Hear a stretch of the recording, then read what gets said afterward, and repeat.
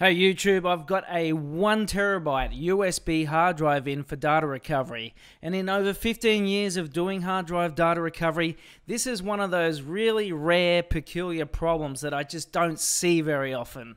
Once you plug the USB cable in, after about 1 minute, it blue screens any computer it's connected to. So the white screen in the background is disk management, me trying to get this hard drive to detect. And eventually, after 1 minute, it does detect, and then it blue screens and crashes the computer. So let's try and get all the data off this hard drive. USB hard drives totally suck to recover data, so I'm going to convert this to a SATA hard drive by simply getting the identical PCB, the same technology. All I need to do is swap the little BIOS chip with the adaptive data.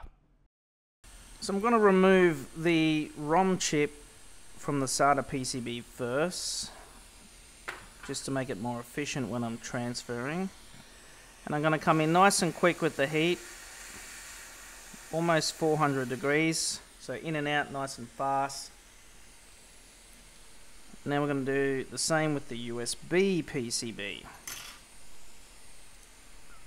And so I don't forget the orientation, I'll make sure I see the little dot, so I know which way it goes back on. Now this one is a Winbond chip, 25Q80, which I'm pretty sure is 1 megabytes capacity. Okay, and we're going to move back to the SATA PCB. Now, I've got to make sure it's lined up. I don't want any solder to short any pins. It's a little bit on an angle, that's because the solder is a bit balled up, but if I get the heat, I should be able to at least tack it, because the hot air will blow it away. Now, I'm being very careful where I'm pointing my hot air. I'm only pointing it on the pins that I want to melt. This one is pretty easy to do, because there's not a lot of other electronics nearby, but you've got a little capacitor here, and I was aware of that, so I wanted to make sure that I didn't heat it up because I would have lost it. Now, before I power this on, I'll just make sure all the pins are soldered correctly. It looks good. It's a bit dirty down here, and we'll clean the PCB as well. And look at that, we've now got a SATA hard drive. So let's turn the hard drive on. It's a TOSHIBA, and we'll see if we can get this to spin up an ID. And there it is, the SATA conversion from a USB PCB. It's come ready. We've got a correct ID up the top left here. We'll enter a testing utility to make sure this hard drive is working okay. Let's have a look at the smart table. We can't get smart, that's alright. Let's see if we can just actually access the data area, and we can't. So we got a common TOSHIBA problem, which is probably why it was set offline with the USB. But that's okay, I can fix that. So I'll just double check to see if I can access the drive through this tool, which I cannot. Let's have a look on the map. All these sectors are black, so it's not returning any data when we try to read it. We'll have to clear all that. Yeah, clear here. 7 sectors. Okay, I'll just clear those sectors out because I want to reread them again. Now I just got to use a special mode.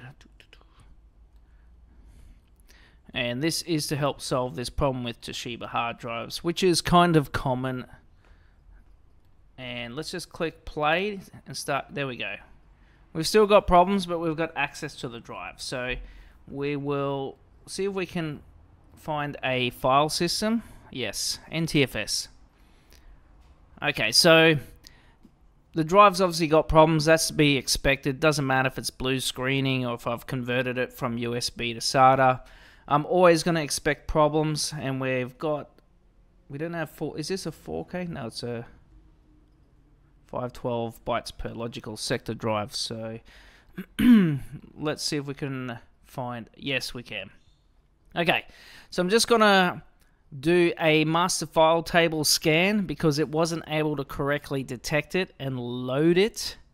It kind of did when it was in USB mode. It did pop up. It showed tables, file tables, but now that I've converted it to SATA, there's obviously something different again working, so we'll have to wait for this to finish. This drive has got a lot of data on it, I can tell by the amount of records that it has to scan through, so 1%. I'll have to come back when it's finished. And here it is, we found all the data, so I can start to image and clone all that and give it back to the customer. Now, if you have a hard drive that you also want to mail in for data recovery, I will leave a link in the description, and I'll see you guys in the next video.